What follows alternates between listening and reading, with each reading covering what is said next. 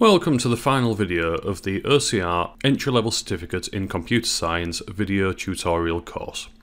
In this final video, you will notice a slightly different format. This task on the screen now is what I ask my pupils to do. So I'm going to go through it just to explain everything that you need to know for the final part of Exam 1. So let's start with looking at what application software is and what it is used for.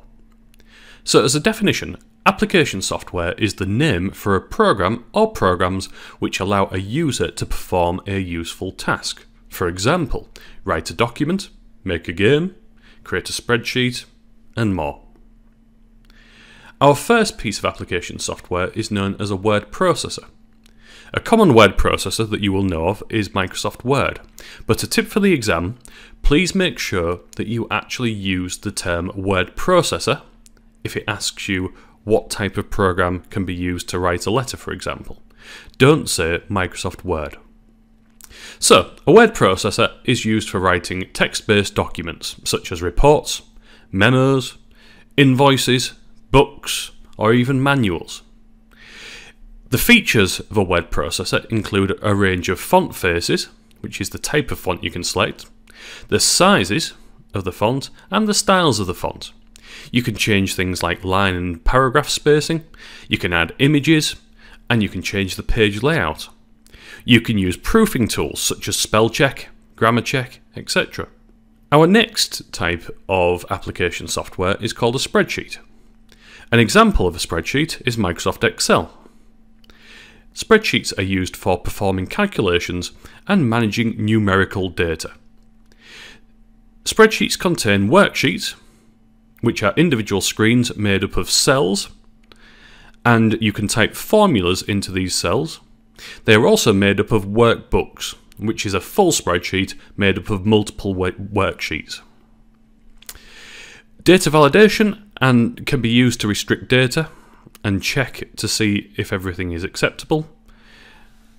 And good examples include Microsoft Excel and Google Sheets. Next we have databases. Databases are used for storing and managing large quantities of data. They contain a key field, which is a unique identifier for a record of information. They contain foreign keys, which allow two or more tables to be joined together. And they store data in records. And a record is basically all the data pertaining to one individual. For example, name, address, telephone number, etc. Databases use queries to search for data. And a common example is things like Microsoft Access, Oracle Database, and MySQL.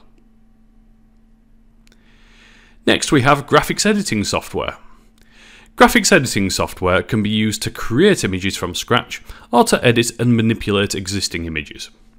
They can be used to change the format of an image. For example, if an image is in a PNG format, it can be changed to a BMP format, which is a bitmap, or a GIF, or a JPEG, or a TIFF. Some software handles bitmap graphics, which means that if you draw over a section of the screen, you will lose what's behind it.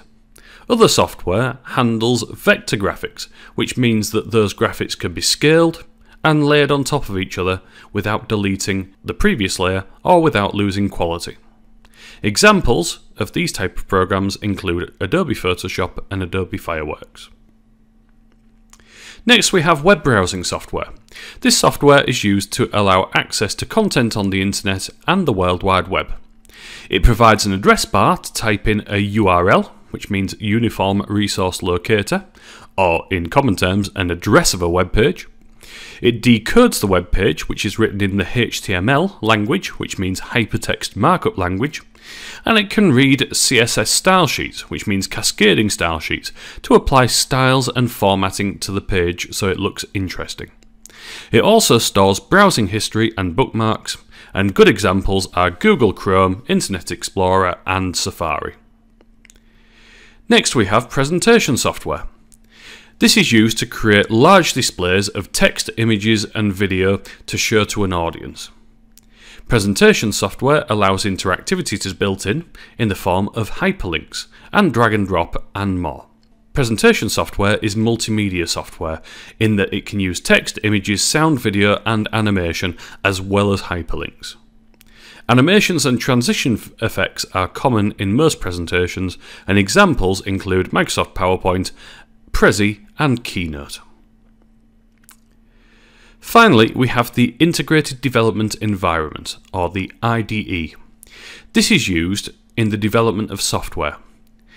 It usually has built-in programs and functions for different programming languages. It has the facility for designing graphical user interfaces, and it includes a compiler or an interpreter or both in order to run and test the programs. Examples include Microsoft Visual Studio, NetBeans, and Eclipse.